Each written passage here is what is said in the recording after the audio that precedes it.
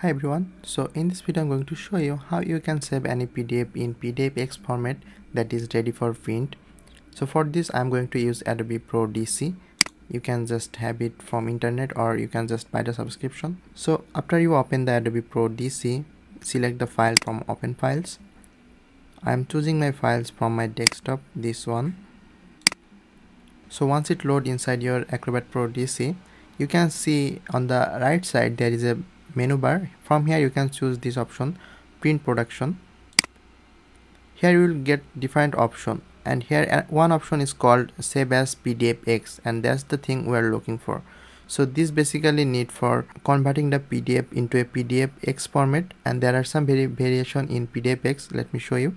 So once I click on this PDFX, you will get to the save menu. As we are going to convert it to PDFX, we need to save it again as a new format. So I am just write a new name, PDFX, that is our file name. This is a file name, and here you can see the save type as PDFX. So we can also customize the PDFX format, that's inside this setting option. So once I click on this, I will go to this page.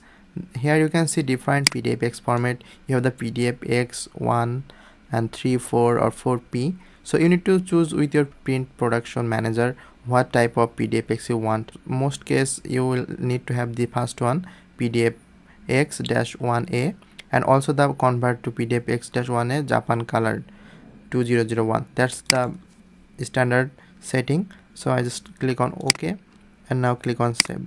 So that's it. It will take a little time and it will save it in your PDFX format. And you also know that PDFX format is very compressed and the space or the size of the PDF will be very less. So let me just go back to my desktop and have a look. So this is our PDFX. You can see this file only just 1.37 megabytes, and if I just check this one, you can see this is 29 megabytes. So in this case, if you save your PDF into PDFX format, it will also reduce the file size.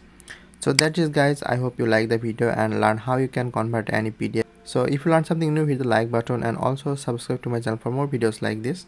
I'll see you guys on the next video.